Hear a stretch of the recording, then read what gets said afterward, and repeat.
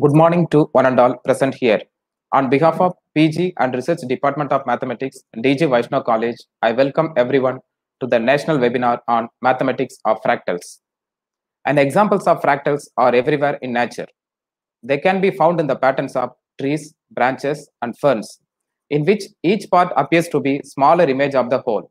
They are found in the branch-like patterns of river systems, lightning, and blood vessels.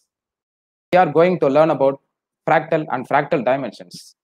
Prayer is an opportunity to spend time with God. We will start our session with Tamil Thai Vaathu, followed by college prayer.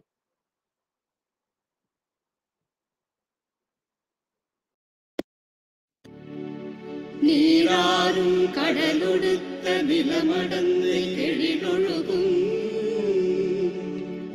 சீராறும் வதனமென திகழ்வரத கண்டமிலே எக்கணமும் அதிசிறந்த திராவிடனல் திருநாளும் தக்க சிறு பிறை முதலும் கரித்தனரும் திலகமுமே அத்திலக வாசனை போல் அனைத்துலகும் இன்பமுற எத்திசையும் புகழ் மணக்க இருந்த பெரும் தமிழனங்கே தமிழனங்கே உன் சீரிழமை திறம் மிகுந்து செயல் மறந்து வாழ்த்துதுமே வாழ்த்துதுமே வாழ்த்துதுமே.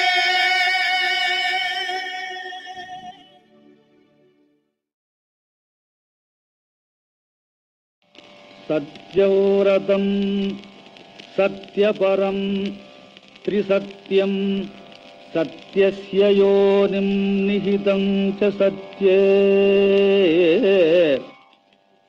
सत्यस्य सत्यं ऋतसत्यनेत्रं सत्यात्मकं त्वां शरणं प्रपन्नाः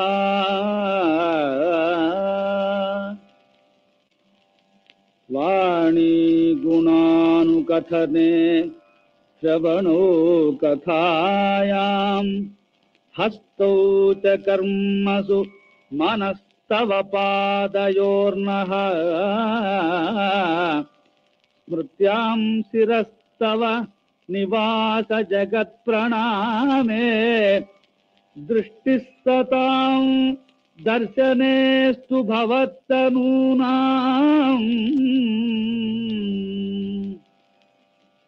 नमो भगवते तस्मै कृष्णायाद्भुतकर्मणे रूपनाम विभेदेन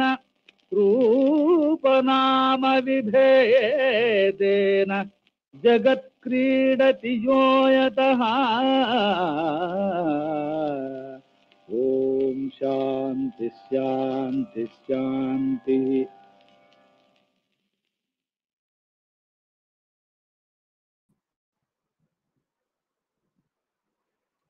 A fractal is a way of seeing infinity. You won't need a special equipment. You just need your mind. Mathematics is pure. It does not rest or decay. It only needs to make it work. Mathematics goes beyond the real world, yet the real world seems to be ruled by it. Now, I would like to invite Professor M. Devika, PG and Research Department of Mathematics, DG Vaishnav College, to give the welcome address.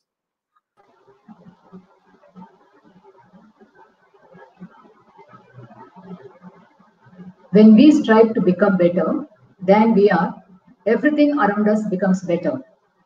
Good morning to all. I heartily welcome everyone present here. On behalf of Postgraduate and Research Department of Mathematics, DG Vaishnav College, for the national webinar on mathematics of fractals.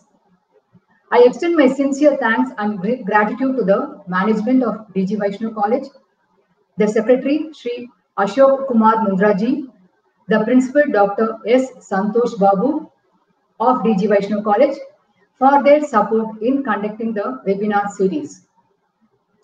I feel privileged and honored to welcome our resource person, Dr. S. Minirani, Associate Professor of Mathematics, Department of Basic Sciences and Humanities, Mukesh Patel School of Technology, Management and Engineering, NMIMS, Mumbai, India.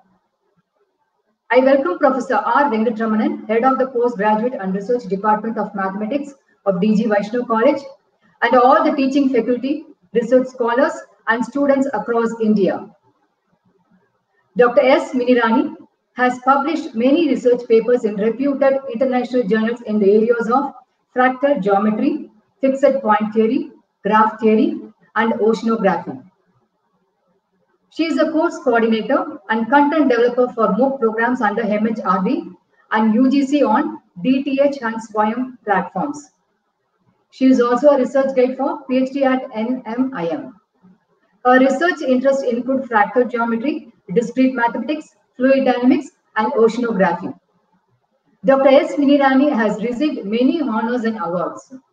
She has received Outstanding Women in Science, Venus International Women Awards 2018, IMRF Best Scientist Award in Mathematics, IMRF 100th Conference at Goa, Government of India approved, Bharat Excellence Award in Mathematics, Friendship Forum 2019. She is an academician par excellence and also a great administrator. It's indeed a great privilege for having you with us, madam.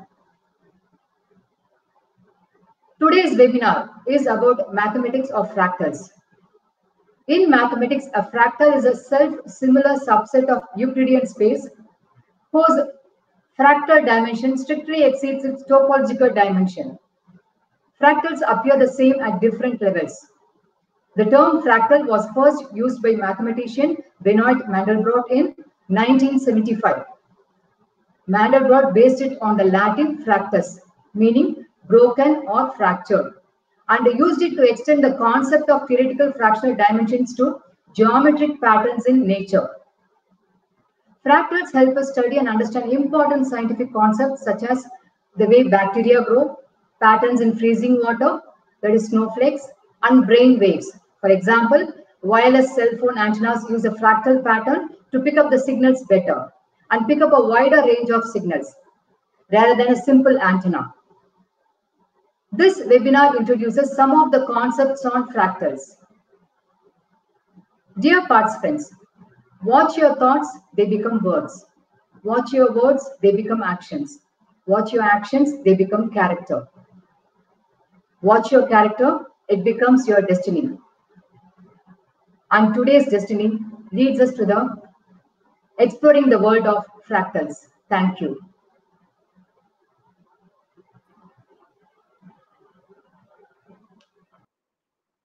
Thank you, ma'am. Dear participants, your active participation is important throughout the program. You can post your questions and comments in the chat box. Feedback link will be posted in the chat box at the end of the session. Now, I welcome Dr. R. Arundhati, Assistant Professor, PG and Research Department of Mathematics, DG Vaishnav College, to introduce our resource person. On behalf of PG and Research Department of Mathematics, DG Vaishnav College, a warm and happy morning to all. I take great pleasure to introduce our resource person, Dr. S. Minirani, Associate Professor of Mathematics, Department of Basic Sciences and Humanities, NMIMS, Mumbai. Dr. S. Minirani graduated in Mathematics from Malabar Christian College, Calicut in 1997. She has secured first rank in MSc Physical Oceanography from Calicut University of Science and Technology in 1999. She has also done master degree in mathematics in St. Joseph College, Devagiri in 2006. She has completed her PhD in mathematics from NIT Calicut in 2015.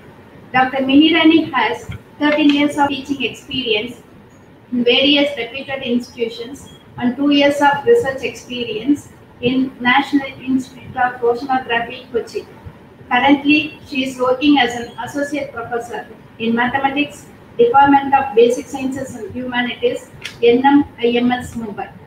She is recipient of the following awards: Best Paper Award in National Meet of Research Scholars, IIT BHU in 2012, Outstanding Woman in Science in Venus International Women Award 2018, IMRF Best Scientist Award in Mathematics in the 100th Conference of IMRF at Goa. Bharat Excellence Award in Mathematics Friendship Forum in 2019. She is a life member of various professional organizations and reviewer of Mathematical Reviews, American Mathematical Society. She is course coordinator and content developer for MOOC programs under MHRD and UGC TDH and SWAYAM platforms. She has published many papers in reputed journals in the area of fractal geometry, fixed point theory, graph theory, and oceanography. She is the author of the book Fractal Space, Introduction and Application. She has been a chairperson and resource person for many national and international conferences. Due to lack of time, I am unable to say her full credential, and so I have highlighted few only. On behalf of PG and Research Department of Mathematics, I once again welcome you, ma'am, for this webinar. Now I hand over the session to you, ma'am.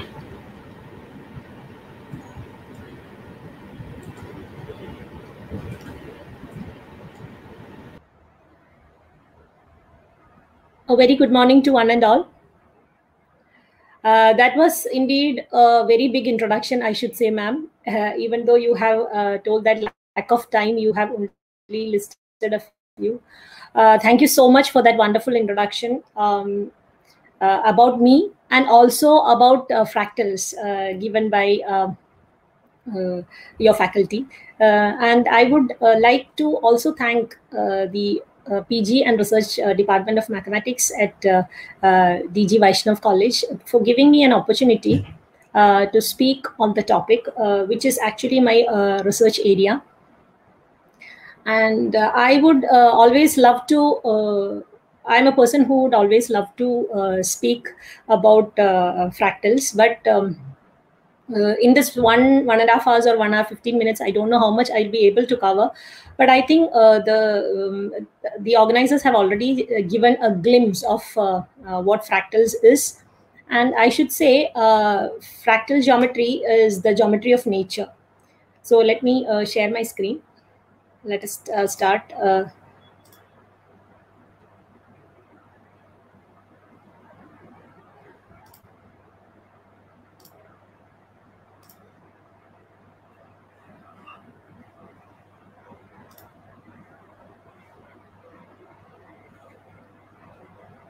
Hope my screen is visible.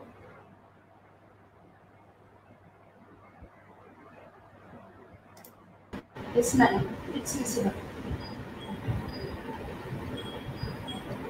Hello. Hello. It's visible. You can proceed, ma'am. It's visible, no, ma'am? Visible, ma'am. Yeah. Yeah. Thank you, ma'am. So can I start? Yes, madam. You can start. Yeah. Okay.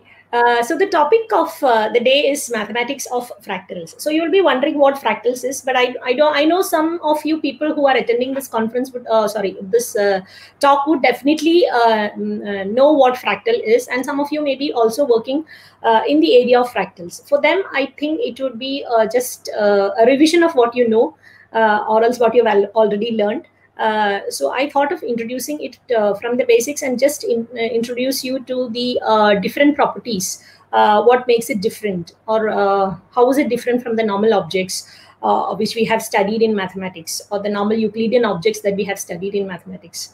So according to me, the Euclidean geometry was just a way in which Euclid has approximated the natural objects that we see around us. And this fractal geometry actually is been identified or been called as the geometry to define nature. So what I would like to say is it will actually make you see things differently. That is, I should say there's a danger also in understanding about it further. That means you lose your childhood vision of clouds, forests, and galaxies once you know the roughness or else the nature that we are going to talk about. So your interpretation of these things or the beauty which you used to see is this fractal geometry helps you to understand it using the proper mathematics of it. See, this observation by Mandelbrot of this existence of geometry of nature has led to think in a new scientific way about the edges of the clouds or the profiles of the top of the forest of the horizon. So geometry of nature, or else that is actually the fractal geometry.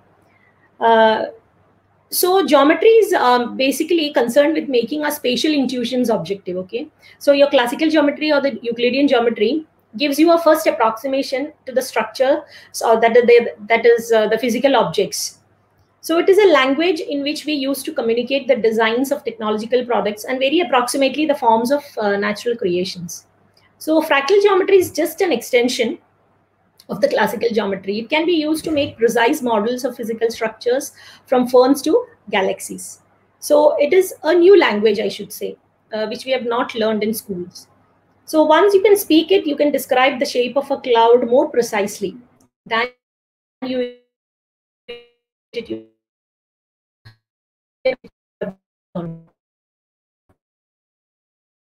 an age 30 to 40 years. And I would like to start the day with or else my presentation with a quote, just like the organizers did today. Let me quote the famous mathematician, I would like to call him. The most beautiful thing we can experience is the mysterious, and it is the source of all true art and science. So this mystery or the search of mystery has actually led to the invent of all these things that is there around us, or also the discoveries that is there around us. So why is geometry often described as cold and dry? So one reason lies in, I should say, its inability. The geometry that I'm talking about is the Euclidean geometry. So you know that the shape of a cloud or a mountain, say for a mountain, you have the best approximation using a triangle. Coastline means it may be a straight line, or else for a tree, the bark of a tree, you will use a cylinder. So actually, this is a famous line by Benoit Mandelbrot, who is considered to be the father of fractals. The clouds are not spheres, mountains are not cones, coastlines are not circles, and the bark is not smooth, nor does the lightning travel in a straight line. So what all objects that we see around us, just like the clouds, the mountains, the bark of a tree, or the lightning, all are examples of fractals. So you can see, if you look around, the nature always exhibits a higher degree of complexity, okay, or a different level of complexity, I should say. See, the number of distinct scales of length and patterns is of all purposes, so it's infinite. And the existence of these patterns actually challenges us to study these forms of Euclidean objects. So we have to keep them a little bit aside and start to investigate a new branch or else new theory to study all these things. So if you just Google and from Math World, this would be the definition that you may get. A fractal is an object or quantity that displays self-similarity in a somewhat technical sense on all scales. So fractals need not exhibit exactly the same structure at all the scales, but some same type of structures must appear on all scales. So what does that mean? So I would like to just show you this example, which I should say it is considered to be the logo or emblem of fractals, which is the Mandelbrot set. I'll just show you how it was created or how it was being drawn by Mandelbrot also. So you can see this is an object which is considered to be having all the shapes and all the all the geometric shapes that you can see in nature. See, you can see circles, you can see cardioids, you can see approximations of all the things, lines or curves, everything. And this is just a zoom in for that Mandelbrot set. So as you zoom in and in, that means you've gone in scaling it. So what happens is you keep on seeing the similar patterns inside. Okay, the thing is, like, see, whenever we consider a curve or an object, always we try to mathematically using the Euclidean geometry, we always try to approximate it in such a way that as we zoom in or go closer, or we make the delta x tends to 0, it approximates to a straight line or else a smooth surface. But in this case, for fractal objects, it is not the same. So we'll see the properties one by one. So what is the basic idea of geometry, or what does geometry deal with? So you know that geometry deals with the objects and spaces. So when I'm talking about objects, you have idealized objects and non-idealized objects. And when I talk about spaces also, you need to understand there are idealized and non-idealized spaces. So what are these objects actually?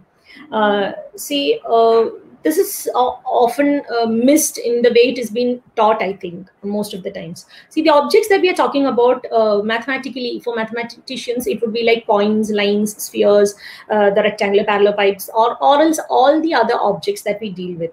Okay, and you know that they live in some space. So say, for example, a zero-dimensional point lies in a one-dimensional line or a two-dimensional plane, if you can say, or else any other higher dimension. And when I talk about a one-dimensional line or a curve, it can live in a two-dimensional space or a three-dimensional space.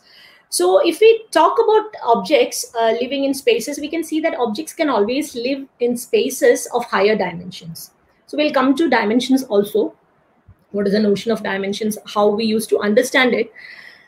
And so when we look back the human history, we can see that people have always studied about the regular objects. The regular objects or the idealized objects, which I mean, are the lines, spheres, triangles, the rectangular parallelepipeds, or else, the cylinders. See, all those were the objects which I should say idealized or smooth, or else regular objects which we were studying. Okay, and these are actually the idealizations of what we see in nature. Sometimes I should say, as I've told you, we would have started studying about the cylinder, maybe seeing the bark of a tree, or else cones by seeing the mountains. So that was the best approximation or the idealization that we have found from nature only. And this was a sort of legacy that was given to us by Pythagoras and Euclid. And they have idealized the objects, and we started studying about these. Okay, so when we are talking about the spaces, and again we are talking about the flat surfaces. See, the surface of a paper, or also 2D space that we talk about, you know, it is a flat surface. And 3D space also, it has been three-dimensional space formed by flat surfaces. So mathematically, if we have to find the minimum distance between 2 points, we draw a line and use the Pythagoras law. So we had always dealt with idealized objects and or else idealized spaces, or the flat spaces we are very much familiar to. See, by the end of 19th century, you know that in the geometry, the work of Riemann, Gauss, or Lobachevsky had also defined other types of curved surfaces, maybe positively curved surface, negatively curved surface. And Einstein had discovered a profound application also of these theory in his theory of gravitation, actually. So, but still we see that idealized objects remained, even though the flat surfaces were replaced by curved surfaces to explain so many theory from physics. But again, we continued with this idealized objects and learning about approximations of the natural objects using these regular or idealized objects. So, and how do you understand what is the difference between a curved surface or else your flat surface? You know that when I draw suppose you have a spherical surface, that means consider a ball, the surface of a ball, and you draw a triangle over there. You know that the sum of the angles there is not 180 degree, whereas if you draw the triangle in a flat surface in your two-dimensional space that is familiar to you, that is the paper, so its sum is 180 degree. So this is how I can simply explain the difference between a flat surface and a curved surface. So it was just only in the past 30 to 40 years that these objects, idealized objects, actually were replaced, or else the study of these idealized objects started moving towards the irregularity surfaces, or else I should say irregular objects that we are going to discuss and study. So these type of irregular objects and their properties actually are studied in fractal geometry. So this was one example which I was telling you about the triangle, just to explain to you how the difference of a geometry on a flat surface and curved surface can be understood. Now coming to the idealized objects, see what exactly is the first difference that I can explain to you. When I say idealized objects, that's the regular objects or the Euclidean objects that we were dealing in our school, and the non-idealized objects or the irregular objects, I should say, which we see in nature. So one of the aspects would always be, simplest way of telling that would be like, see, if I'm having a curve, you know how the derivative is defined. So you have a curve here, and you know, limit delta x tends to 0, delta y by delta x is defined as your dy by dx or the derivative. See, but how did you come to that quotient? So you approximated it. You considered delta x tending to 0, and when delta x is tending to 0, you approximated this curve, which exactly may not be a straight line, but to a straight line. That is how you got this. So when I am actually considering the curves in nature, or else some of the graphs that we draw, considering the certain things that happen in nature, it may not be always we may not be able to approximate it just like this to straight lines by considering delta x tends to 0. So in order to even define the derivative or the differentiability concept to be understood, we need that existence of straight line actually when we zoom in, or else when we look closer. So actually, in actual situation, such a case may not happen. Say, for example, I'll consider an example.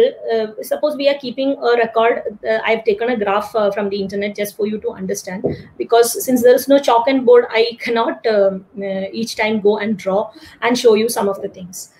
So see, if we are continuously keeping a record of the load at a power station, you will get some kind of graph like this. It's a time series plot only.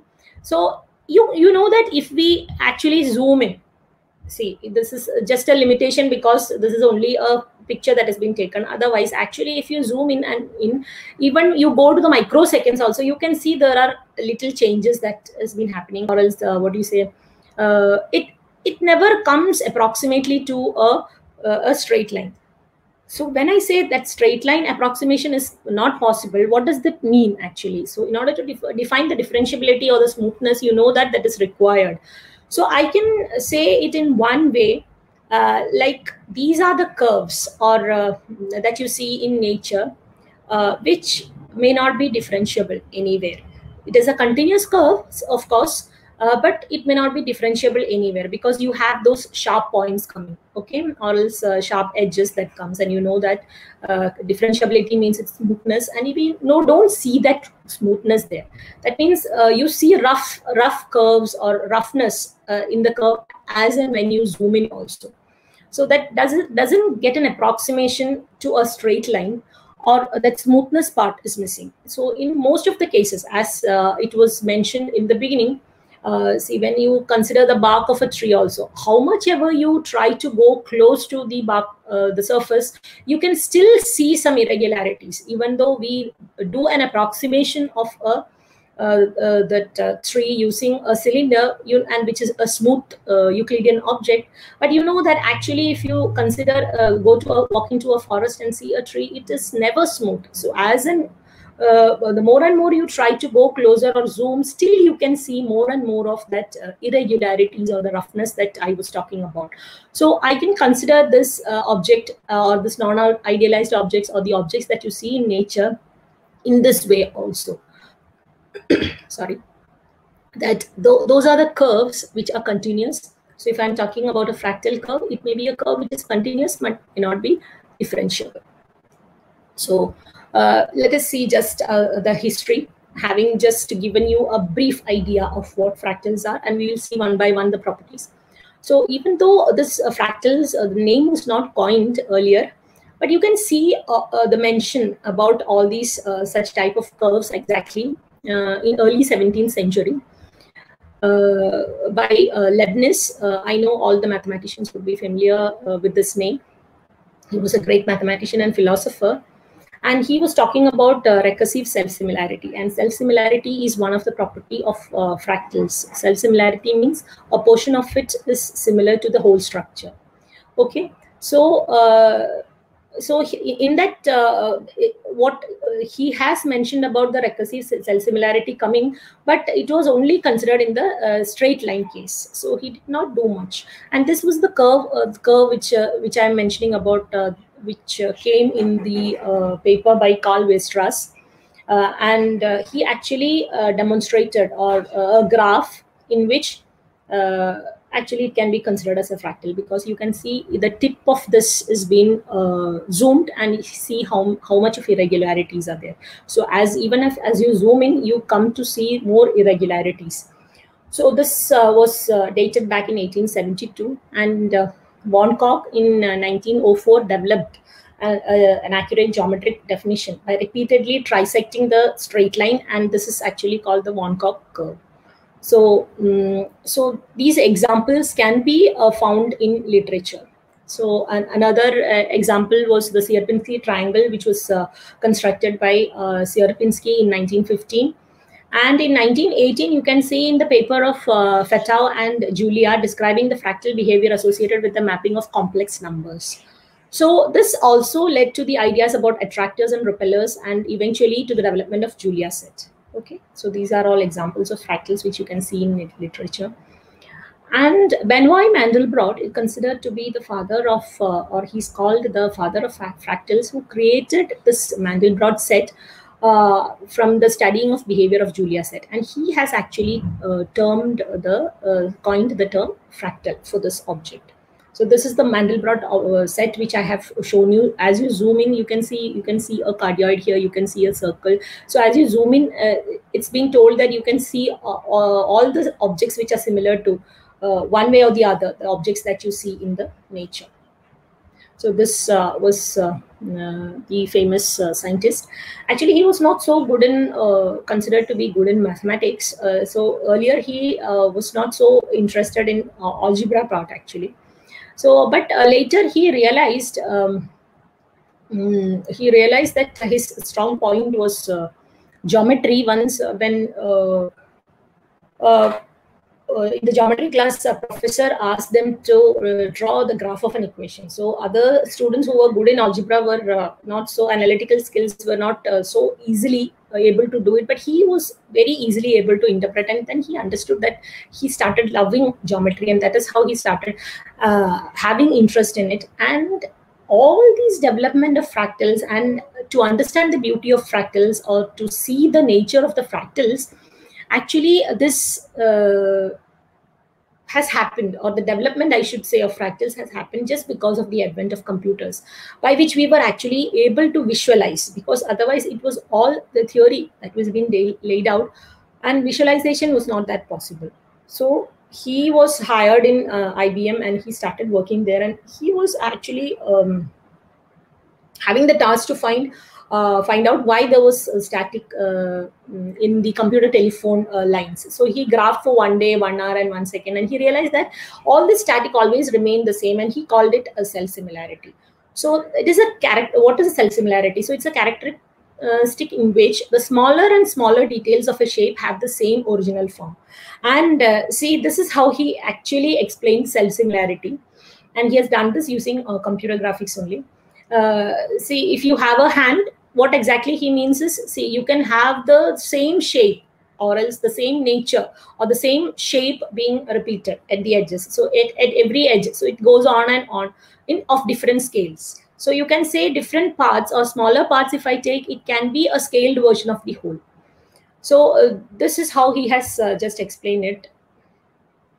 And I'll just show you how he constructed this Mandelbrot set. So what he did is, he tried to solve a problem presented by a young mathematician named Julia. The recursive formula You all know what it is. So x is equal to x squared plus 1. So what you do is you start with a seed or else an initial point, and then you plug in the same values and you repeat, you iterate it and see what happens. So to substitute a number for x on the right and you get an answer, then you substitute the value in the right again. And using this IBM computers, he graphed this equation, and this is what he got. See, how is this obtained and how this plotted? I'll just show you. So this is exactly the graph of the equation x is equal to x squared plus c. And as you zoom in, you see that see the self-similarity property or self-similar nature of this. And this shape or this similar or this kind of shapes he started calling fractals. And this is very well known as the Mandelbrot set. So earlier, the mathematicians, as I told you, you can see it in the 17th and 18th century also. And that time, no, all these kind of equations, the mathematicians used to call them as fractals or monsters. That's because it iterated infinitely. And it was difficult actually to understand the mathematical properties or define it mathematically. So until and unless this computer graphics or computer was invented, it became very easy for us to see it and then start appreciating it. So one of the famous or major example, I should say, is a classic set in set theory, that is the Cantor set. So this is how you start. Okay, you have x squared plus constant. This is a function. So you start with a seed or an initial value x naught. So so you have x1 is equal to x naught squared plus constant. So x2 will be x1 squared plus constant. This is how you iterate it. Okay. So what happens is, so this will give you the orbit of x naught. Where does it go? So let us consider what is happening. Now let us consider the case where x naught is 0. So you get x1 as 1, x2 as 2, x3 as 5. So it goes on bigger and bigger, and you know that it tends to infinity. Okay. So this value tends to infinity. Now this is the case where you have x squared plus 0. So when it is x squared plus 0 and your seed is 0, so you have a fixed point there. Now suppose you are considering the function x squared minus 1 again with seed 0. So you're changing this c. Actually it was x squared plus c, and you're trying to change this c and c, the constant c, x squared plus, instead of c I'll say x squared plus k. So that k is a constant, and you're trying to change these constants and see how it behaves or where does that point go. So when I change this c to minus 1 or this constant to minus 1 and start from c 0, so you see it goes to 0 minus 1, 0 minus 1. That means it's a 2 cycle. Now I just change it into 1.1 minus 1.1, and you see that it is minus 1.1, then 0.11. So it goes on and on. So you need a calculator or a computer to go to further steps. So for small real values of c, the orbit of 0 goes to infinity, you have seen. But for some other values, the orbit of 0 does not escape. So does not escape means it doesn't escape to the infinity. So it roams around, or else it is either a fixed point, or else it is a 2 cycle. So this is what is being seen. So we are coming to complex now. Actually, it is the complex iteration. So now we are going to the complex space. The same function, z squared plus c, the only difference here is instead of real, now we are considering the complex. So you know that complex space means you need 2-dimensional space. So let us consider the function z squared plus I, again with the initial point or the seed as 0. So you get 0, I, minus 1 plus I, minus I, minus 1 plus I, minus I, minus 1 plus. It's again a 2 space. So if I have to plot, you know that I have to go to the 2-dimensional space, because you are now in the complex number plane. And this is what you get. So just to explain, 0, y, minus 1 plus I. So it just keep on shifting between minus 1 plus I after the 2 points. So it is 0, then I, then it is minus 1 plus I, then minus I, minus 1 plus I, minus 1 plus I. So this is how it behaves. Now suppose I am changing my c to 2i, a complex number again with the seed 0. So I get this. So 0, 2i minus 4 plus 2i. So it becomes bigger and bigger, and you need a calculator, computer to do this. And you see that it goes to infinity. So now we are in the complex plane. You know that you have 2 parts, imaginary and real part. So the same observation only. Some orbits of 0 goes to infinity, others does not. Okay. So he changed c and then calculated. So for all these C values, how did he calculate this Mandelbrot set? So all these C values for which the orbit of 0 does not go to infinity. So why are we only talking about 0? You will be wondering why the seed is only considered to be 0 and why is it not considered to be any other? Because that is because 0 is the critical point of this function, z square plus c. So that is why we are interested, and so he started. So now start, this is your complex number grid, and each grid point, you know, it's some complex value. And now you compute the orbit of 0 for each C. So we have calculated, I have shown you so few examples by changing C. So you are considering those constants also as complex numbers. So we did it for I, and then we did it for 2I. So when we compute these orbits of 0 for each different C, you see, we saw that some of them escapes to infinity, some of them may not escape. And how fast does it escape to infinity was seen. Some points or some values of C actually made that function or that C to escape to infinity much faster compared to some other values. So what he did is he computed, so with computer, it's very easy for you to generate these values by varying this C. And what he did is he tried to plot this in a complex plane. So he gave the color red to those points for which the orbit of 0 escapes very fast to infinity. Then he gave orange color for much smaller points, which was escaping to infinity.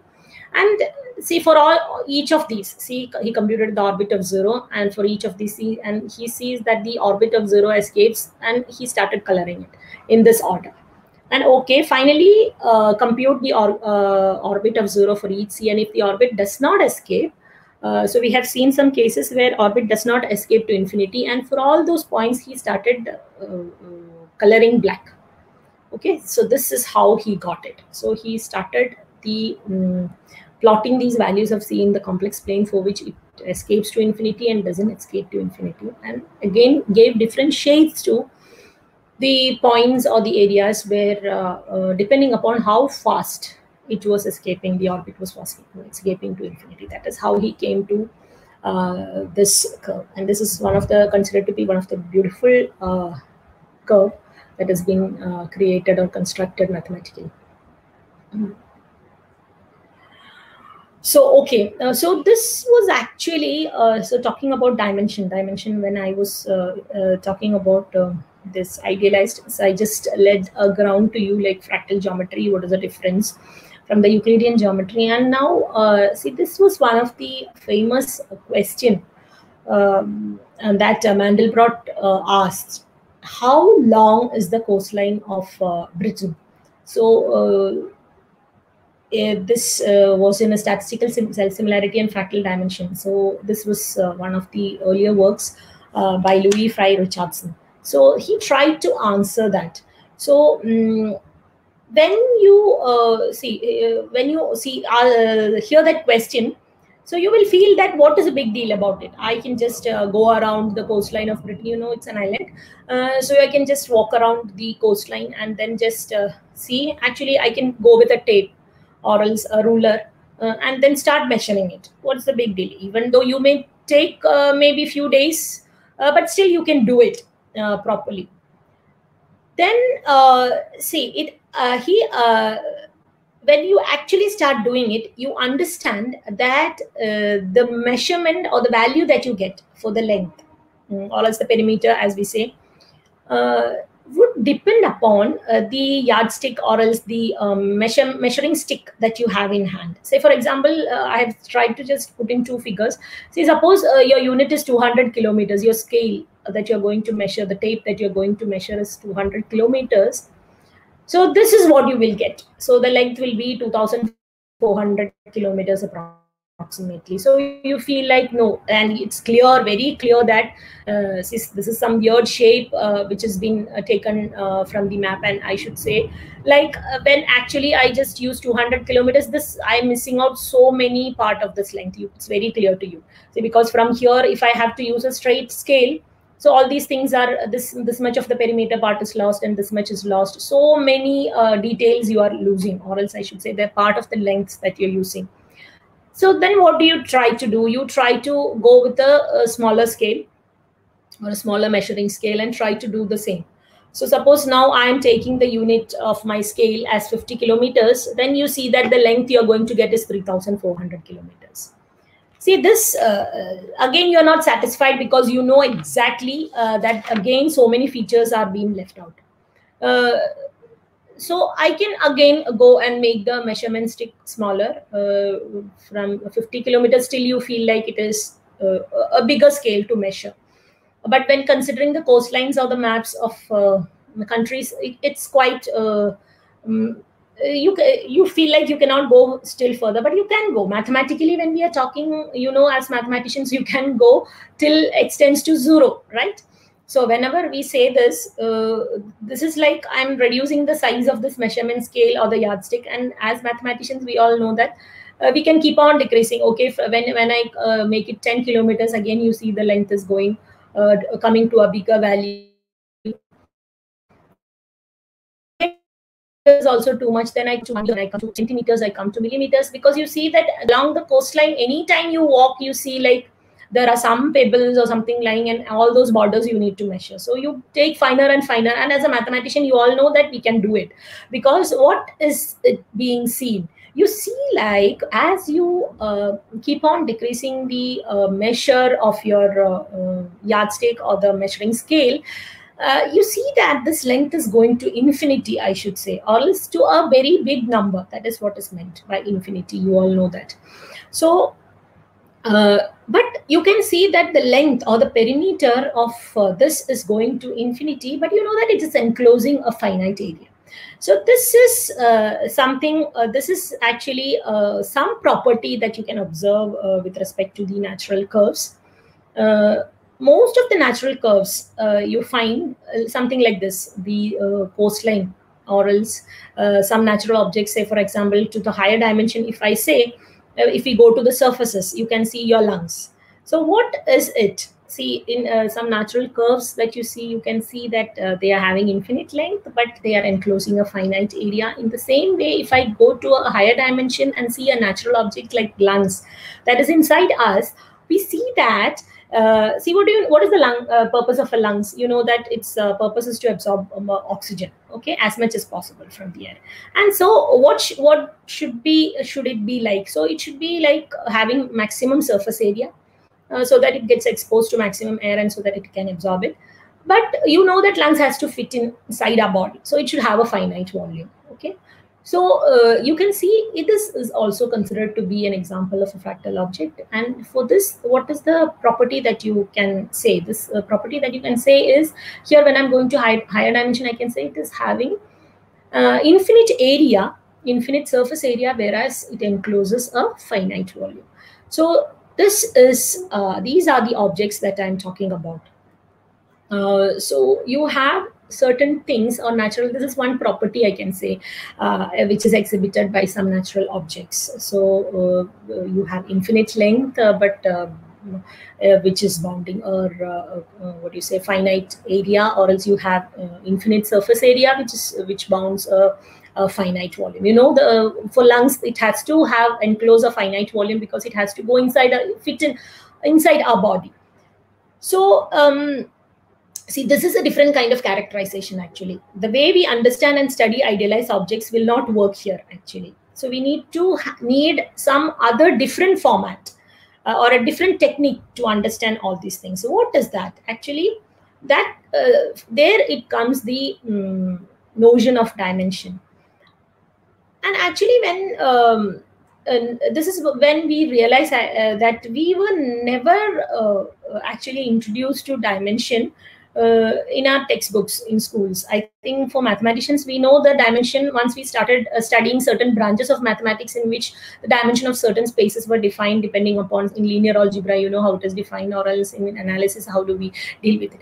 Otherwise, say for example, as a layman or as a person, when we were small also, we had an idea, intuitive idea about dimensions. We used to go and watch, small children also go and watch 3D movies, and you know what is the difference between a 2-dimensional object and a 3-dimensional object, or even without being formally introduced or mathematically introducing what do you say, dimension in our schools, we were actually knowing, intuitively knowing about all these things. So we know that a point is 0-dimensional, a curve is 1-dimensional, surface 2-dimensional, etc., etc. This was just an intuitive understanding, actually. You know that, and all these numbers were integers. You say 0-dimension, 1-dimension, 2-dimension. Sorry. You can see all these were integers, see positive integers that you were relating to the dimensions. So now suddenly when I say you have an object which is not having an integral dimension, that means it's a non-integer dimension. Oh, it's very difficult for a person to absorb that or to understand that. I totally agree with you. So if you have been introduced to fractals and fractal dimension, you would, by this time you would have been knowing about it. But I'm saying to a new person, if you just say, okay, the dimension of this object is 1 point something. Hey, how does that happen? So for us, dimensions were always integers, positive integers. So I think this difficulty the ancient people also would have had when they started using numbers only for counting. No, so they had only this natural numbers, and suddenly then this fraction came in, and then they would also have had the same difficulty of, see, we know only about one child, like 5 children, or else three buffaloes, 4 sheep. Suddenly, what do you mean by a fraction? Half a sheep? No, it doesn't make any sense. No, so the same thing they would have also thought, but in a different context or different way of understanding things, or different way of way to understand different objects. We may need all these what do you say, definitions, or else new concepts.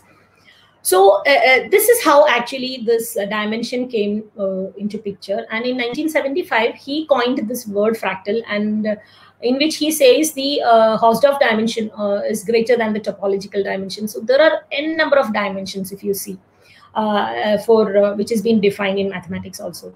So he illustrated a mathematical definition with striking computer constructed visualizations, and these images captured the popular imagination. And when you see these objects, the one which you saw in this zooming part of your Mandelbrot set also, you can see all those pictures, which you see in the kaleidoscope. Say, for example, you go to the beach and then you see, the kaleidoscope. Or else, it's been told when you see some famous talk about the mathematicians who are working in fractals, they say that suppose I get a knock on my head, and we say, like, oh, something has happened, some stars are blinking, or the shapes that comes into our eyes when you close due to a hit or something like that. All these shapes or these figures that you see that comes into your eyes, all those are of fractal nature, actually. So in order to understand this concept of fractal, so this is an example. See, this is the notion. So here it's the definition. It's a mathematical set that has fractal dimension that is usually exceeding the topological dimension. And these are non-integral values. This may fall between integers. So we need to understand this fractal dimension in order to understand what it is, why it is non-integral for fractal objects. And how is it, what do you say, integer values for all the familiar spaces that you have. So you know that whenever I'm talking about dimensions, you have dimensions of an embedding space. That is the degree of freedom with which you can move. I told you, we are talking about geometry. You have spaces and you have objects. So when you're talking about the dimension of the space, embedding space, so it's the degrees of freedom in which you can move. You say that in a one-dimensional space, you have the freedom to move left or right. And when it comes to two-dimensional space, you have the freedom to move left and right, or also front and back. So in 2 ways you can move. And in 3 dimension, you have the freedom to move left and right, front and back, and also up and down. So in 3 ways you can travel. So this is how you say about dimension of embedding space, which is always an integer value. The number of ways you can move, or what is the degrees of freedom. So it comes to be an integer value. Whereas when you talk about the objects again, I can tell you the fractal dimension, or else in general, the dimension means how much does it fill the space.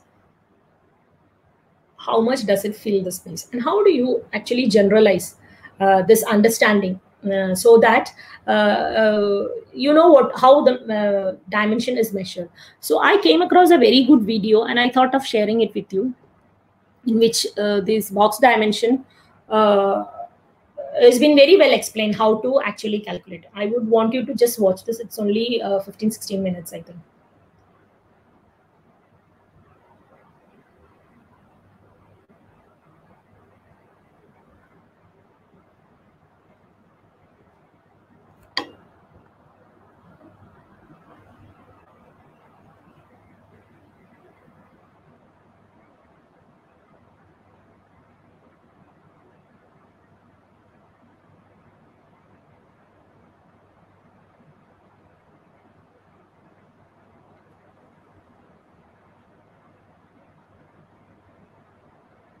This is the Van Gogh snowflake which I had shown you.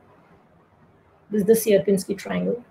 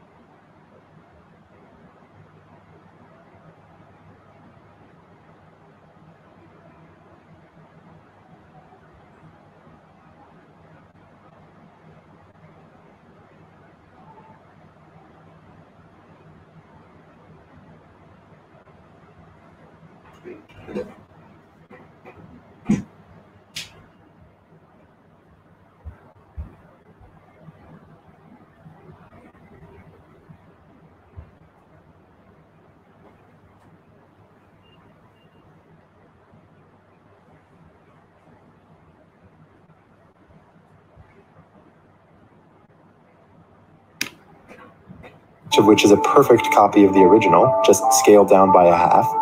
A square can be broken down into 4 smaller squares, each of which is a perfect copy of the original, just scaled down by a half. Likewise, a cube can be broken down into 8 smaller cubes. Again, each one is a scaled down version by 1/2. And the core characteristic of the Sierpinski triangle is that it's made of 3 smaller copies of itself. And the length of the side of one of those smaller copies is 1/2 the side length of the original triangle. Now, it's fun to compare how we measure these things. We'd say that the smaller line is 1/2 the length of the original line. The smaller square is 1/4 the area of the original square. The smaller cube is 1/8 the volume of the original cube. And that smaller Sierpinski triangle? Well, we'll talk about how to measure that in just a moment.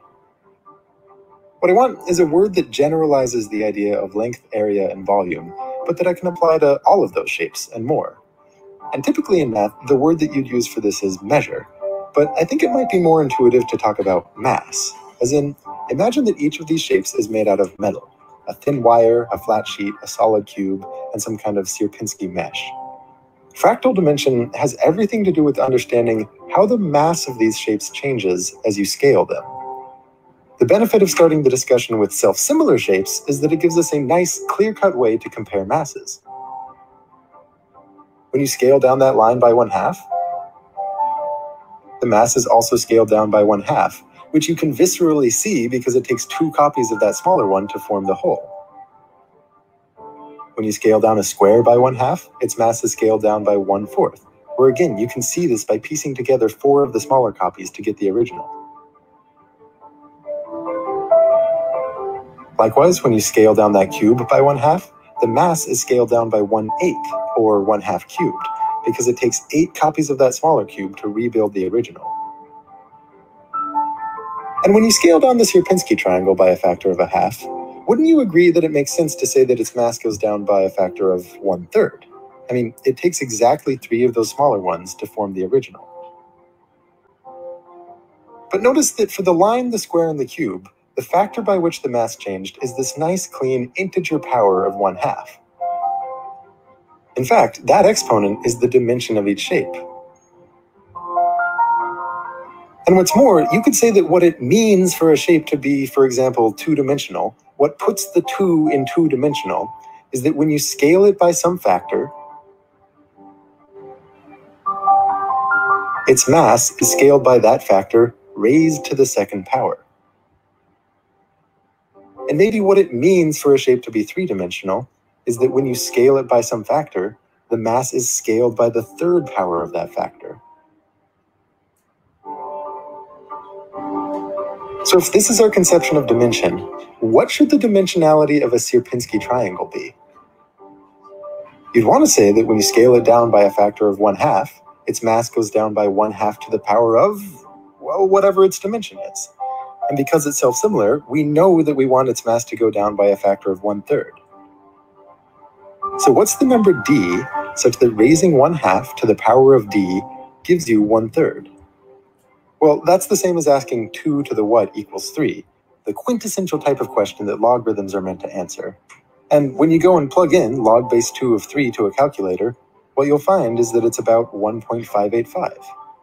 So in this way, the Sierpinski triangle is not 1-dimensional, even though you could define a curve that passes through all its points, and nor is it 2-dimensional, even though it lives in the plane.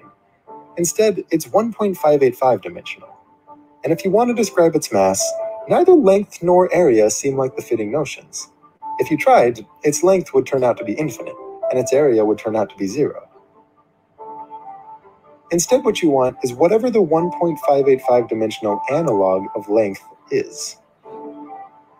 Here, let's look at another self-similar fractal, the von Koch curve. This one is composed of 4 smaller, identical copies of itself, each of which is a copy of the original scaled down by 1/3.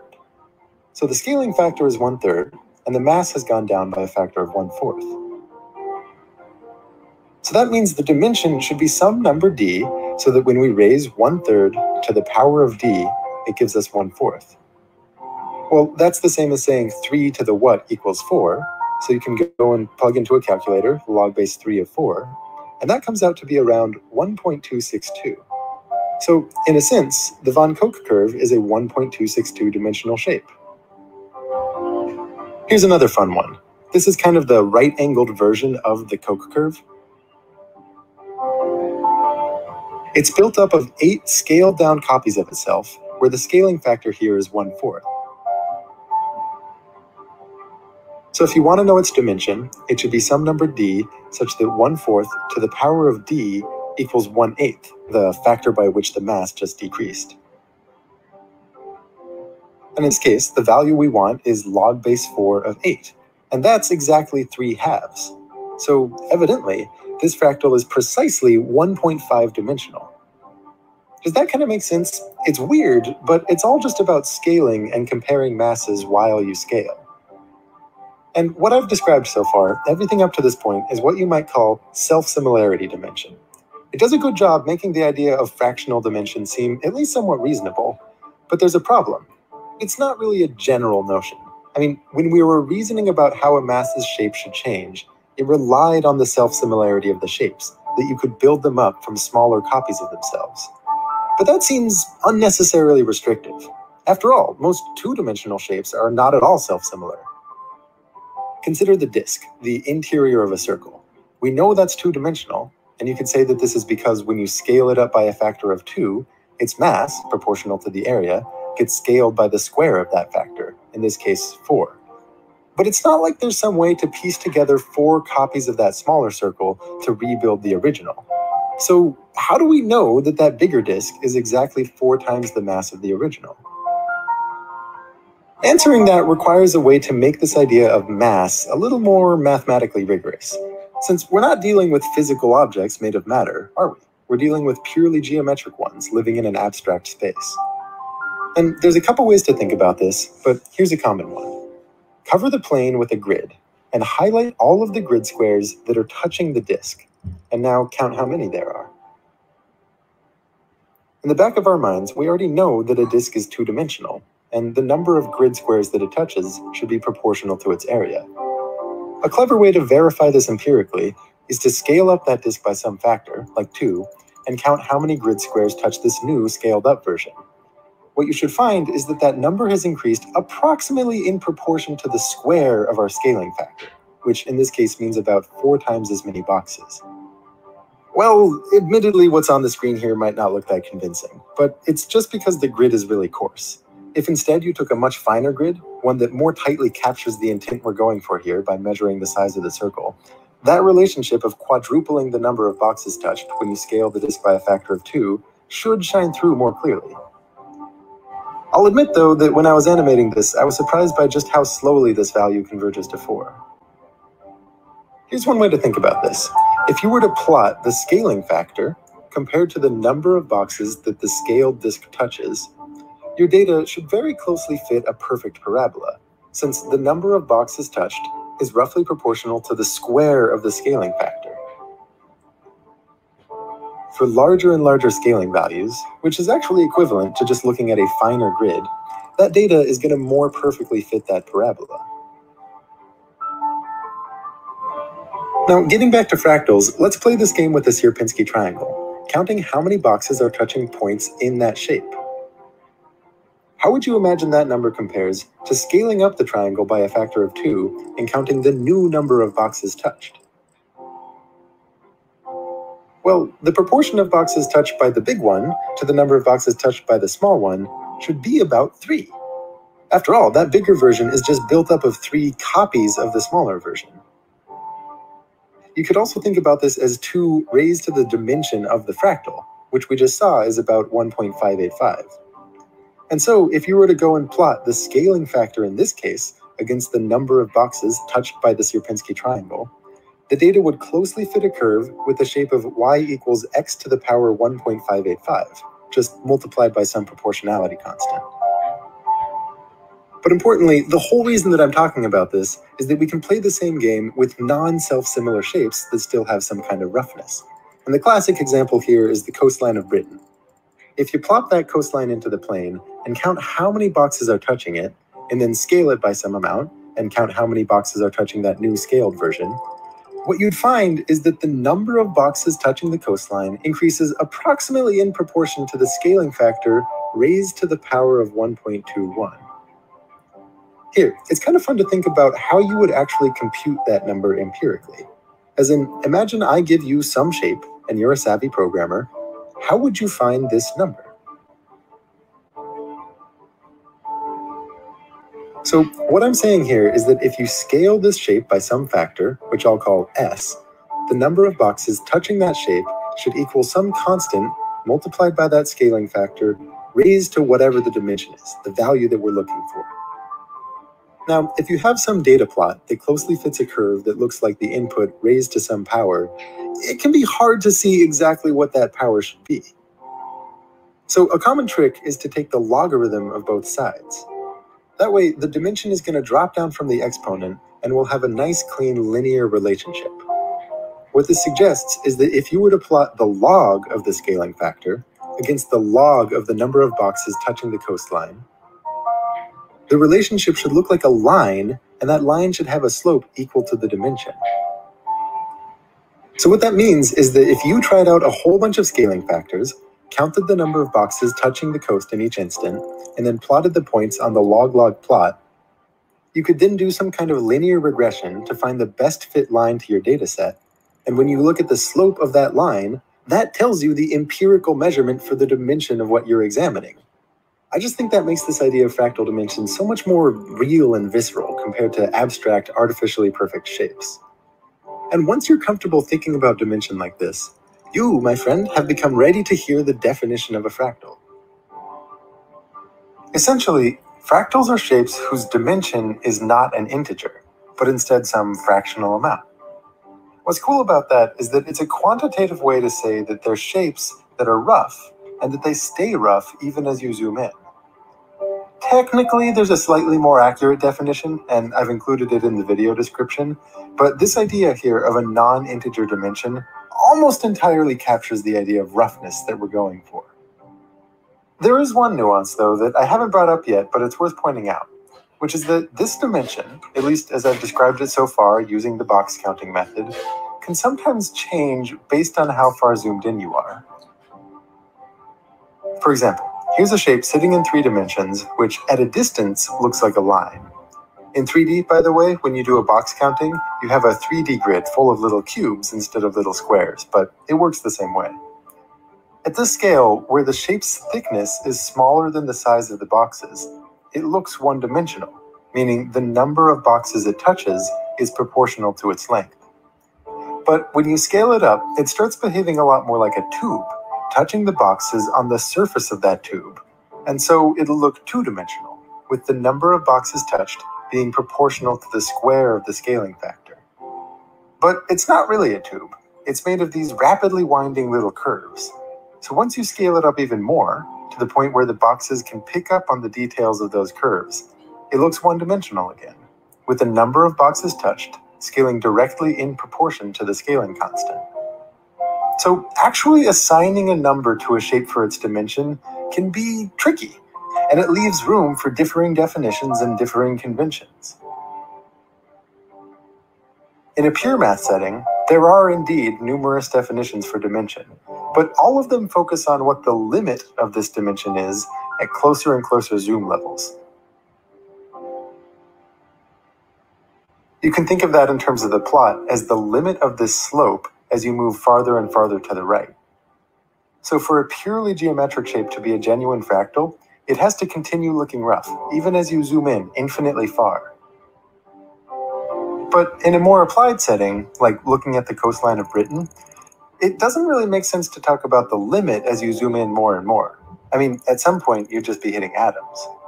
Instead, what you do is you look at a sufficiently wide range of scales, from very zoomed out up to very zoomed in, and compute the dimension at each one. And in this more applied setting, a shape is typically considered to be a fractal only when the measured dimension stays approximately constant even across multiple different scales. For example, the coastline of Britain doesn't just look 1.21 dimensional at a distance. Even if you zoom in by a factor of 1,000, the level of roughness is still around 1.21. That right there is the sense in which many shapes from nature actually are self-similar, albeit not perfect self-similarity. Perfectly self-similar shapes do play an important role in fractal geometry. What they give us are simple to describe, low-information examples of this phenomenon of roughness that persists at many different scales and at arbitrarily close scales. And that's important. It gives us the primitive tools for modeling these fractal phenomena. But I think it's also important not to view them as the prototypical example of fractals, since fractals in general actually have a lot more character to them. I really do think that this is one of those ideas where once you learn it, it makes you start looking at the world completely differently. What this number is, what this fractional dimension gives us, is a quantitative way to describe roughness. For example, the coastline of Norway is about 1.52 dimensional, which is a numerical way to communicate the fact that it's way more jaggedy than Britain's coastline. The surface of a calm ocean might have a fractal dimension only barely above 2, while a stormy one might have a dimension closer to 2.3. In fact, fractal dimension doesn't just arise frequently in nature. It seems to be the core differentiator between objects that arise naturally and those that are just man-made.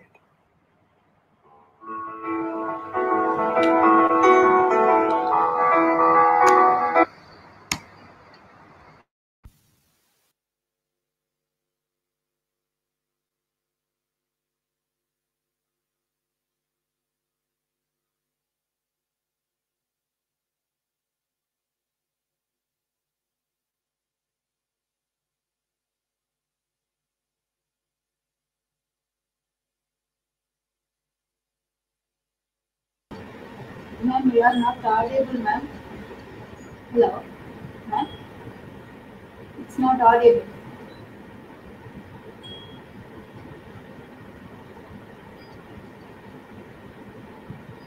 Ma'am,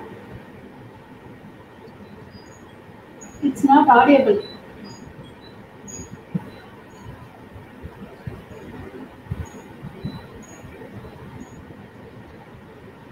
No, ma'am.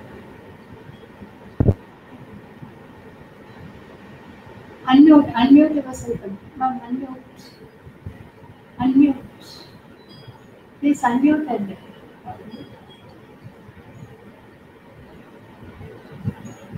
your mic is muted, ma'am. Unmute.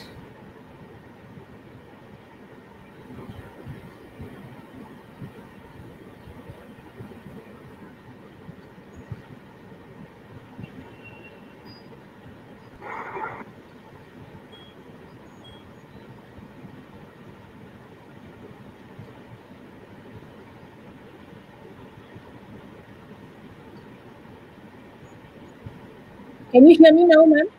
Yes, yes, ma'am. Yes. Thank you.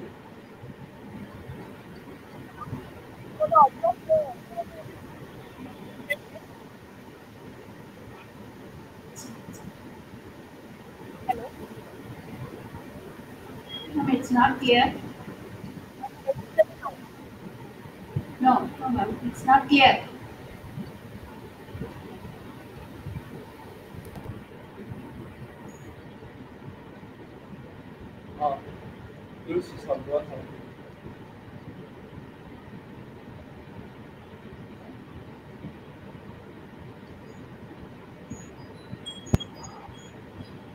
Hello.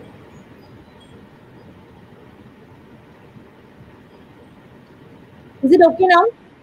Yes, ma'am. Yes, it's audible now. Sorry for that. I don't know what happened. Ma'am, what about the video? Were you able to hear the sound of the video? Yeah, ma'am. Yes, ma'am. Oh, We are able to hear. Okay. Thank you so much. I thought you missed the audio of that video which I No, no. so this was what we were talking about, the box dimension. This is just a generalization of, see, if we when in the starting of the video, when we were talking about the self-similar objects and the scaling factor and how much it has been, the mass has been reduced to, and based on that. But that was not a general way, because we have so many objects that are not self-similar also. So in order to generalize the notion of the dimension, so that is how this box counting dimension, we call it.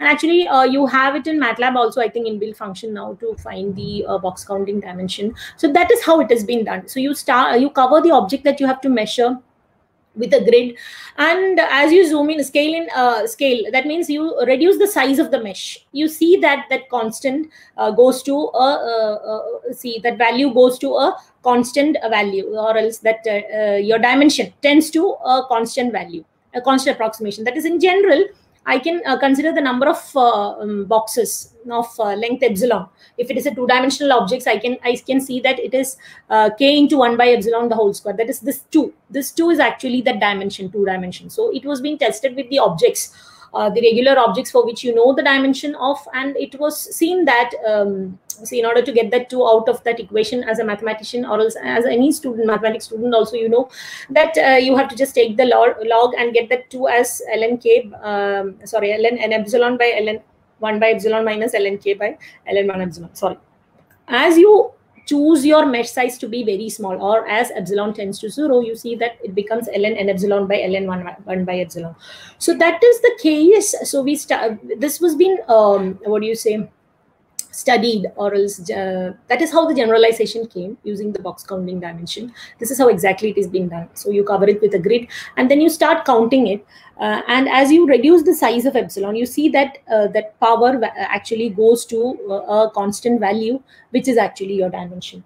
And see, when it is a regular objects that you see in nature, that you have your Euclidean object, the two-dimensional objects, you see that it tends to 2, whereas some of the objects which you call as fractals, or else, say for example, the coastline they were talking about, and there it was a comparison of two coastlines also, of Britain and also Norway, and they were saying like, what does exactly that value tells you? There was a different scene, and what does that value exactly tell you? So it just tells that it's more what do you say, curvy or jaggery. The thing means it's not smooth at all compared to the Breton coast. So the value of roughness is actually being given by the fractal dimension, or is the box counting dimension, which is an approximation for actually this is a generalization to any object that you have. So this is how it was being. So Cantor set, as I've told you, it is a classical example of a fractal. So if I just cover it of boxes of size epsilon, you can see that this is using the same formula. So you can see that it's a similar copy, 2 copies of itself. And that is how the dimension was coming to be 0.6309. And so in general, fractals is a rough or fragmented geometrical shape that can be split into parts, each of which is a reduced size copy of the whole. And this property of fractal is being coined as self-similarity. This was given by Mandelbrot in his one of the best books on fractals, which is the Fractal Geometry of Nature. And actually, self-similarity, when I'm talking about, this is just a property which has been exhibited not by all the fractals, but in general, when we introduce, and many of the classical definitions also which you see will always mention to the self-similarity property, even though it is not a property which is in common with all the fractals. Then when I talk about the self-similarity, how is it different? So it is different because there are different types of self-similarity. When there are exact self-similarity, there is approximate self-similarity, and there is statistical self-similarity. So when I just show you the pictures and these images, then you will be able to understand. So exact self-similarity is so this exactly in man-made fractals, I should say. So here you can see this is how this has been constructed from an equilateral triangle, just by removing this side and again including the same length side, and you keep on iterating this, and that is how you get this. So this is like man-made fractals, or we have constructed from a regular objects by doing iterative what do you say, steps. So the same steps repeated n times, or till infinity. So this such objects, which are fractal objects, of course, would be having exact self-similarity, whereas these are all Sierpinski triangle. Also here what we have done is, this is one of the examples, so I would like to, so I just mark the midpoints and join them and remove this middle part. So I get these three remaining, and I repeat the same steps with these 3 remaining triangles. So I join the midpoints and draw a triangle and remove this portion, and from these 3. So I keep on repeating. Now I have 3 here, 3 here, and 3 here. For all these 3 triangles, I keep on repeating this process, and finally what end product that you get after repeating and a very large number of iteration is what is called the Sierpinski triangle. So these are all man-made, I should say, and this exhibits exact self-similarity. You can see that here you have exact 3 copies of itself, and for a Cantor set, it's exact 2 copies of itself. Whereas some objects like this, it's having approximate self-similarity, that this certain portions will be you can keep on seeing the same patterns in certain parts, not exactly everywhere. So then you have statistical self-similarity, that's on an average in certain parts, if you take, you can see a self-similarity. So these are the self-similarities that you can see in nature, some of the self-similarities that you can see in nature. So this was what I was talking about, the lungs. So you can see like this is of infinite surface area and enclosing a finite volume. So these are, so this is the Sierpinski triangle, which was mentioned in the video. So the dimension is almost 1.58, and just it says that it is not a curve. So even though you have seen a way in the video how Sierpinski triangle was constructed from a curve also. So, but you know that exactly it is not a curve. So its dimension is not 1, but it's not a 2-dimensional object fully, because you can see there are a lot of gaps in between. So So that is it. That is the meaning. So it is not fully in one dimension and it's not fully two-dimensional. So it's somewhere in between. So that is how this non-integral value has come into picture. Okay, now talking about a dimension, and this box counting dimension is an overall accepted for any object, not only for fractal objects or cell similar objects. For any object that you have in nature, you can just use this box counting dimension to get the approximation, and then the slope of that log plot will actually give you the dimension.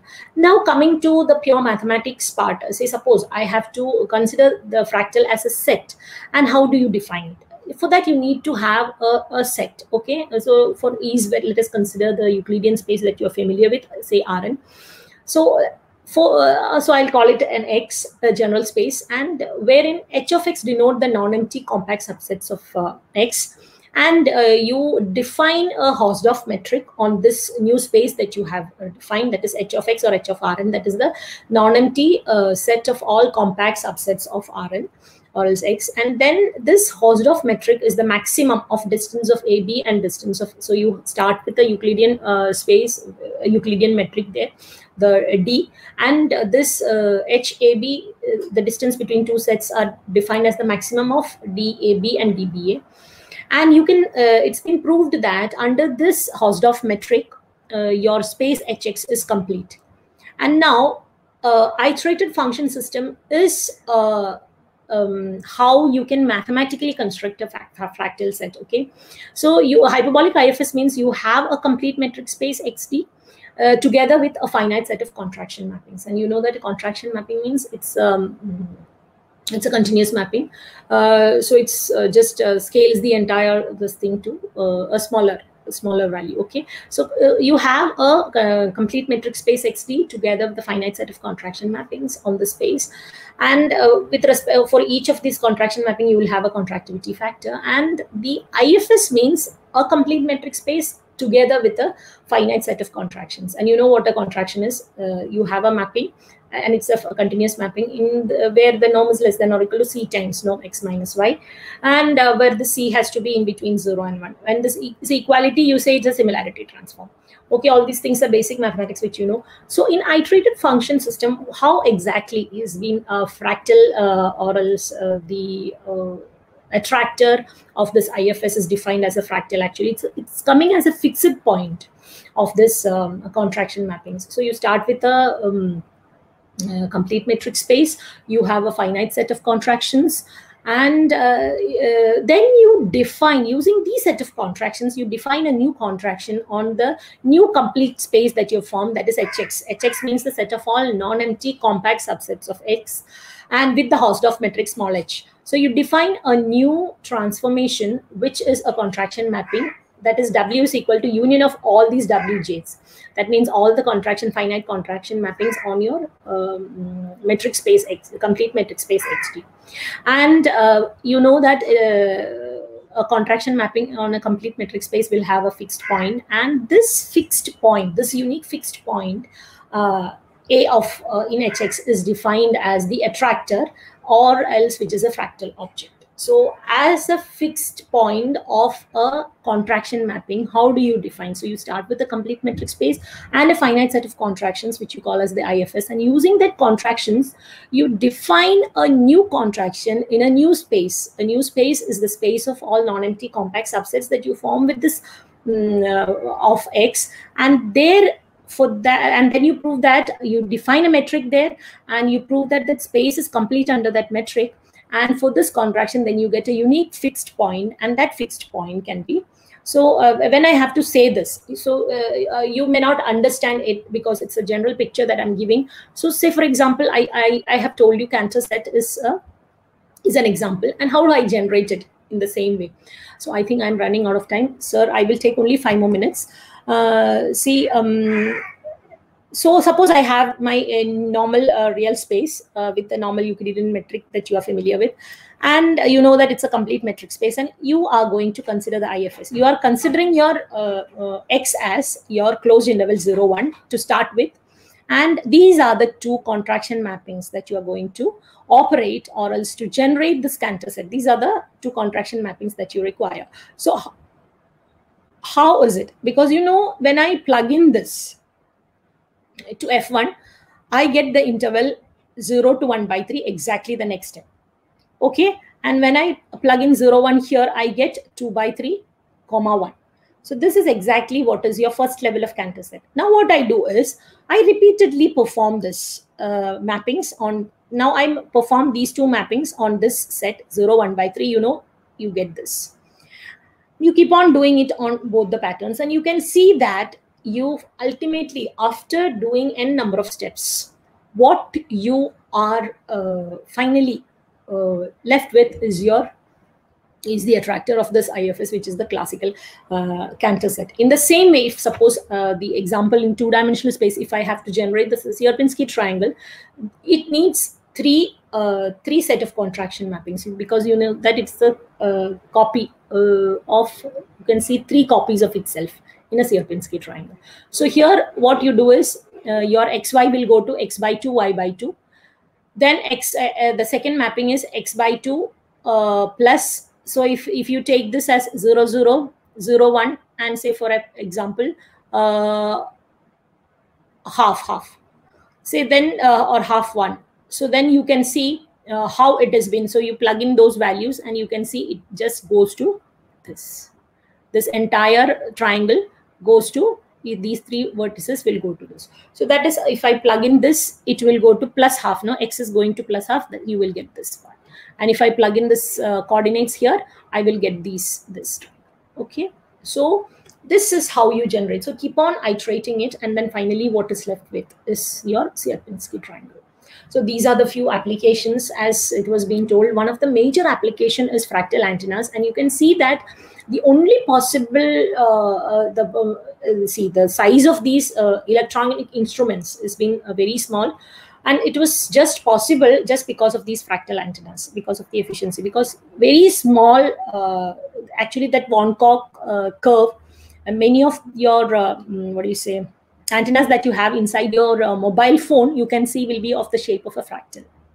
Okay, so in order to capture the maximum signal with a very, so that means your surface, so your length is infinite, but it encloses a smaller area. Okay, so it's just like the Von Koch curve that you have, or else the shape of a Sierpinski carpet. You can just see it inside your mobile phone. And computer graphics definitely to model the natural objects, that is one. And another major application is image compression. So when I'm talking about the research that is going on in this field, I can say, you can study the different aspects of different properties, the topological properties of these, and you can study fractals as a fixed point of contraction mappings. That is one area where you can explore. And you can think about having different types of contraction mapping. What will the resultant fractal be like, and what are the different properties, the properties that changes accordingly. And then there are transformations on fractals also. And image compression is one of the example that you can see where engineers would be working on. And in climate studies are also, because where linear approximation is not enough, fact interpolation. So linear interpolation is what we do normally, and fractal interpolation can always give you a better approximation. So these are some of the applications. So the time is up. I just had a quick video, but I'm skipping that. And let me just conclude, because the time is up. I don't want to go ahead of the time.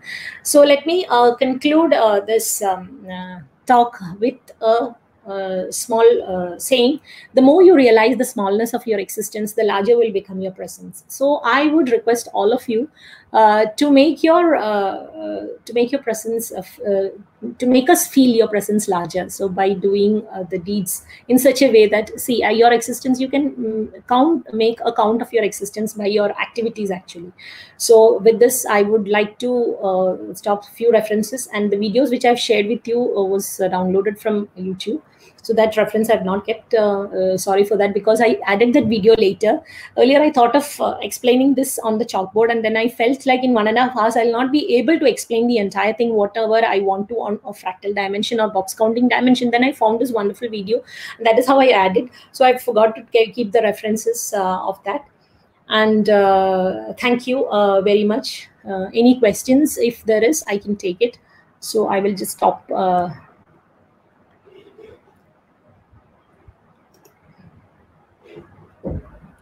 Thank you, ma'am, for your wonderful session. There are some questions from participants, ma'am. Yeah. If ma'am, is it possible to define a vector space with 1.5 dimension, ma'am, like fractals? See, I think see, if you will have to explore the way it has to be, but I think normally the fractals is being now considered as objects, not for spaces. So I think you can think about surfaces also which are very rough. That may be possible, but I don't know in literature whether that is still there. But normally we talk about fractal objects rather than spaces. Yes. Okay. Can we apply fractals to analyze seismic patterns? Definitely. You can see in literature, you can go to Google Scholar and search for papers in which engineers, actually geologists, geophysicists have used it in explaining a seismic pattern. Again, the problem is in maybe calculating the dimensions and this thing, but you can still do it. Yes, it has been there. Yes. These fractals are Hausdorff spaces. I have not understood this. Actually, Hausdorff spaces means no. You are saying whether fractals live in Hausdorff spaces? Then I can say yes. You can find fractals in Hausdorff spaces. I cannot say fractal is Hausdorff space. Yeah. So we are talking about objects which are fractals actually. Oh, thank you so much. Can you suggest a basic book for learning fractals? That is the book which I have started learning fractals about. I actually, if I would say, I have heard about fractals when I went to NIT to talk to the research guides over there to understand their field, and sir has just introduced to me, gave me 1 or 2 articles to read on fractals, and then I realized like there is nowhere like no formal courses being conducted. Now you can see it on NPTEL also in Chaos and Fractals. There is one course which is there and offered by IIT Kanpur. I think you will be able to do that. That is a wonderful way of one module is giving actually an introduction to fractals. That would be a very big, very good way of starting it. Otherwise, if you ask me, I have learned it from Barnsley's textbook. Started learning from Barnsley's textbook, Fractals Everywhere. So the new edition, I think the copy, I think I should be having. If you can send me a mail, I can share you the e-copy of. I don't know whether the latest edition would be possible, but to start with fractals, definitely, yes. A very good way of explaining mathematically also. Yes, this complete space and proving the completeness and how they have done it. Yes, it is clearly done. I have started studying it using that textbook. Later, I have seen this NPTEL course also. So you can try that also, because now everything is online, and you can try that. Yes. Is fractal and never ending fractal? Yes, you can say. So that is how that is the beauty of it. No, so whenever I say, you can go on and on. The way I have generated also, I have shown you like Cantor set also. See what exactly goes at the end. So the thing is like you iterate it again and again and again, and what leaves is just a dust. You should say fine dust. So that is why the dimension is 0.6. No, it's not complete straight line. It's not 0. It's not just a point also. So you know that it's uncountable also. You have already proved it. Yes, I should say it is yes. Help us in study about physiological and pathological functions of organs. I, as a mathematician who is interested in fractal, I would definitely say there are applications in which, because as I've told you, I don't know how it can, the functions can be studied, but I think definitely, yes, because all the organs that you have inside the body, it's one way or the other fractal only. Yes. But what types of functions can be done? Elizabeth from Calicut. Okay. I'm also from Calicut, Dr. Elizabeth. Even though I'm settled in Mumbai, I'm from Calicut, and I've done my PhD also from NIT Calicut. And I've done my schooling and college, everything, all the education from Calicut. Details of the book on fractal is Fractals Everywhere by my book you were asking about. It's purely based on the research. Okay, it's purely based on my research work, actually. Few of my research work which is being compiled into that book, and it's available on Amazon.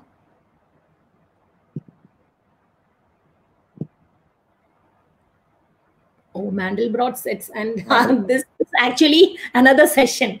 Mandelbrot sets and Julia sets. So I cannot. Scope is enormous. I think you can find out some papers on Mandelbrot sets and start doing some research on that. Research in the sense reading research on that, which will actually explore more and more, because I cannot just briefly explain it actually. Yeah. What are the advantages of fractals other than mathematical fields to other? Oh, okay. Actually, the advantages are in other fields, I should say. Mathematically, it's very difficult to handle, as you have understood. It's not so simple because the functions are complicated. For us mathematicians, we are not so good in dealing with computers and then approximating it. I think the major applications, one of the major applications is fractal antenna only, and image compression is another example. Then, constructing this wonderful designs. Computer graphics, all the other fields. Yes. You can just Google on applications of fractals and go to Google Scholar and see all the engineers. Even this, mechanical people have used it to understand the cracks and damages that is happening. See, so many applications you can see. In the field of biology, I would say, see, for your the images that you get, the scanning, the MRI scan or something, you calculate the fractal dimension of it, and you see that if it's supposed to actually have certain, if it is normal, it is supposed to have certain range of smoothness, no? So if that is lost, and you calculate study the differences, see, you can see a number of applications on such MRI images that has been done to identify some problems in those organs. Yes, it is there. Fibonacci, yes, definitely, because you see all the objects, that broccoli, everything that you can see, that pattern is Fibonacci sequence only. Yes, it is all related. Structure of COVID, kind of a fractal. Yes, that object, no, it looks like rambutan.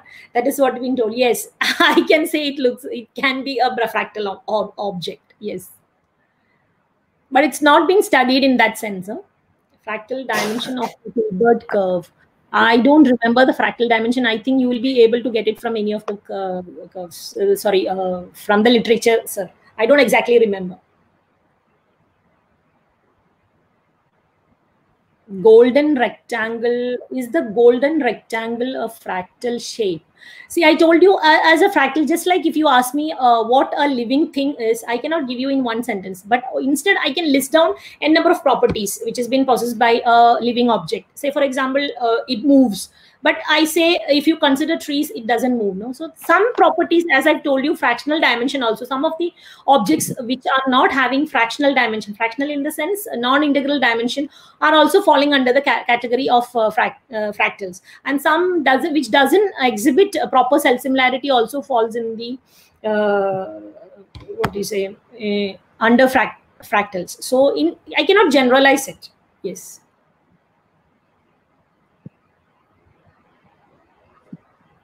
So I'm so happy to understand that people have liked the session.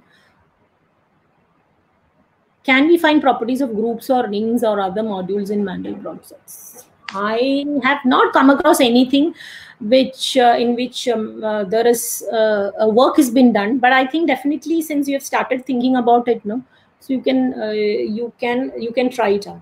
I have not come across, and definitely that was not my area also, to be frank. From now I can start searching, since you have given me an idea.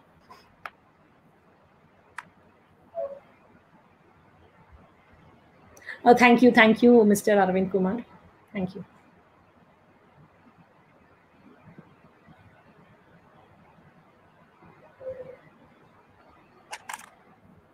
Thank you for all those wonderful comments. I hope that this will instill some spark in you to start your research on this topic, or else start studying this topic, even though it has been as a course offered as a course in many universities abroad. But in India, I don't think.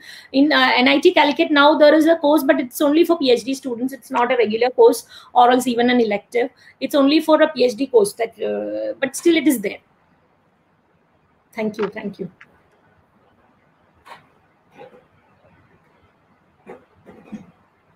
Thank you for that comment. Are there any more questions, sir? I think no, ma'am. I think no more questions, ma'am. Yeah, yeah. Thank you so much. Thank you so much. I would also thank the organizers, the DG Vaishnav College also, and the Postgraduate and Research Department of Mathematics, and especially Venkatramanan sir, who has been continuously contacting me and to coordinate with me for this. And thank you for this wonderful opportunity. Thank you very much. Thank you, ma'am.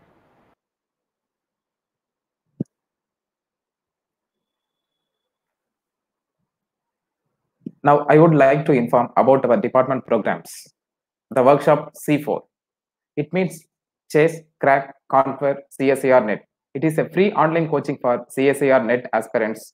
The classes will be in every Saturday 6 p.m. to 8 p.m. and every Sunday 11 a.m. to 1 p.m. Next program, National Conference on Mathematical Modeling with Differential Equations, will be held on 14th October to 17th October 2020. And series of webinars. The next national webinar entitled on Construction of Topology from Basis and Subbasis, which falls on 24th October 2020 at 10:30 a.m. Thank you shows our appreciation and conveys our gratitude. It's a sign of respect. Now I invite Dr. B. Abhirami, Assistant Professor, PG and Research Department of Mathematics, DG Vaishnav College, to propose the vote of thanks. Good afternoon, everyone.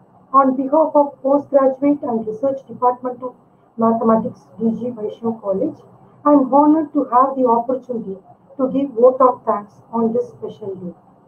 I extend my gratitude to our Secretary, Shri Ashok Kumar Mundraji, and our Principal, Dr. S. Santosh Babu, for their valuable support. Our sincere thanks to the resource person, Dr. S. Vinirani, Associate Professor of Mathematics, Department of Basic Sciences and Humanities, Mukesh Patel, School of Technology, Management and Engineering, NMIMS, Mumbai, for gracing today's webinar, Mathematics of Fractals. Thank you, ma'am. We are greatly enlightened with knowledge and presence. Our special thanks to our HOD, Professor R. Venkatramanan, for his effort to conduct a series of webinars during this pandemic period. I take this opportunity to thank our dedicated staff members and students for their kind cooperation. Our sincere thanks to all the participants from various institutions for their active participation in this webinar. Once again, I thank one and all present here. Thank you.